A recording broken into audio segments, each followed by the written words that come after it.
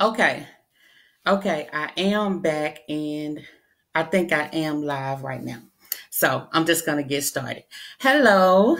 I am Angela and I am here to do one of the seven sayings of Jesus. I was chosen to do this by Elder Belinda Rice. So yeah, we're just going to get started. I was given the first saying, and it is Luke 23. Y'all hold up. I'm a little nervous. Not Luke 23. Okay. It is Luke 23, verse 34. And it says, Then Jesus said, Father, forgive them, for they know not what they do. That was the saying that I was given. Father, forgive them, for they know not what they do. Hopefully, most of you all know the story of the cross that Jesus was crucified on Good Friday, and I don't even think or can even imagine in my mind that they knew exactly what they were doing. That they really knew that they was killing the Son of God. So in this first saying, and it's just amazing to me that the first thing that he said on the cross, Father, Father. Now I done blocked out all the noise, all everything that was going on around me, everything that me being beaten and spit on. I done blocked out all of this, and now I done made a personal plea. Father. Sometimes you really got to get intimate with this thing. You really got to get intimate with God. Father. That was his first word. Father. It was a personal plea. Father, forgive. Father, forgive. It was a personal plea attached to a personal passion. Thank you, Jesus. A personal passion. It doesn't matter what it looks like. When you get in your place and in your quiet time and all the chaos that's going around you, you make that personal plea with God. Father, Father. And he said, Father, forgive. Forgive. I got so much love attached to this. So forgive. Forgive. Forgive them. Father, forgive them. Them, the people. I got such a personal passion for the people. Father, forgive them, for they know not what they do. Isn't that like us, though? Isn't that like us? We have no clue of how we are causing so much chaos in this world. Father, forgive them, for they know not what they do. I'm taking this thing personal. It's not about me anymore. Father, forgive them, for they know not what they do. This got to be a personal prayer that you have to go to God. Father, forgive them, for they know not what they do. How many times did you have to go to God and say those same words? Father, forgive, for they know not what they do. Yes, we've been talked about. Yes, we've been abused. We've been ridiculed. We've been persecuted.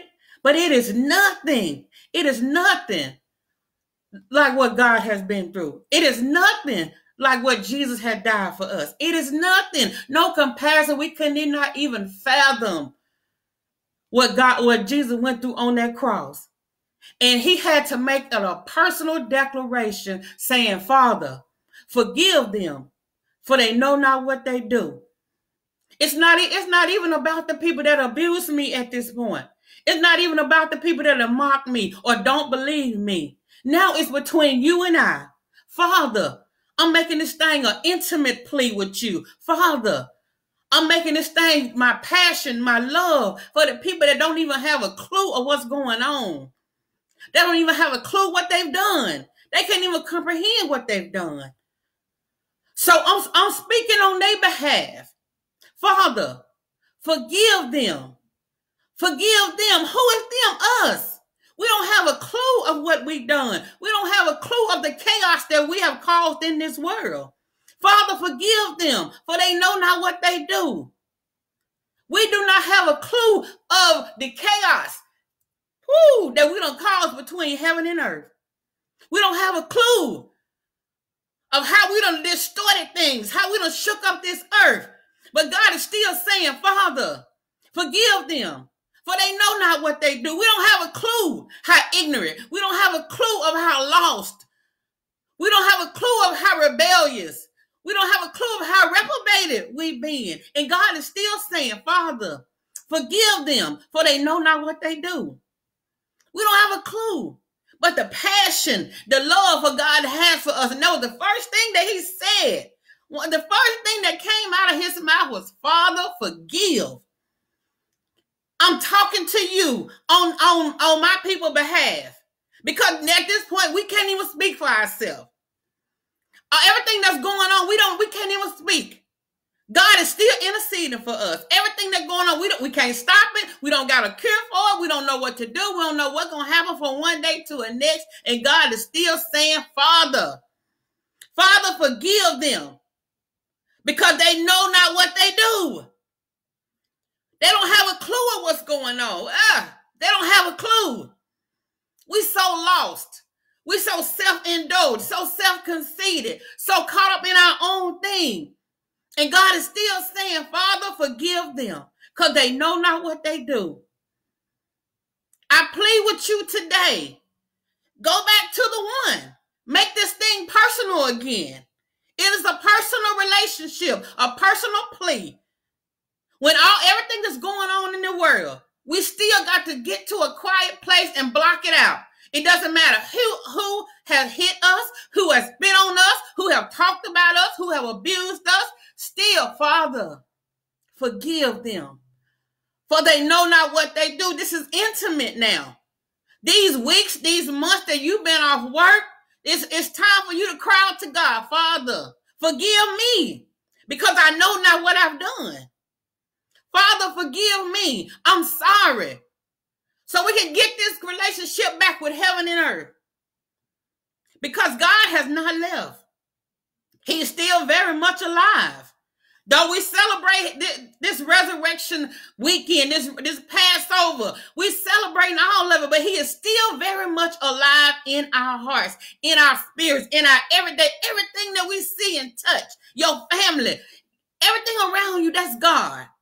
Every love that you experience, that's God. God has so much compassion for us. He is still giving us chance after chance, warning after warning. Father, forgive them, because they know not what they do. I plead with you.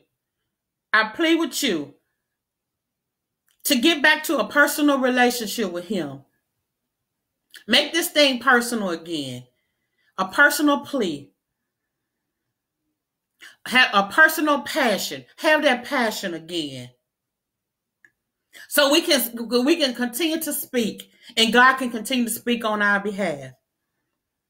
And when you get that personal plea, and you have that personal prayer life, and you make your passion personal, then when you can go out in the world and rock this thing with purpose.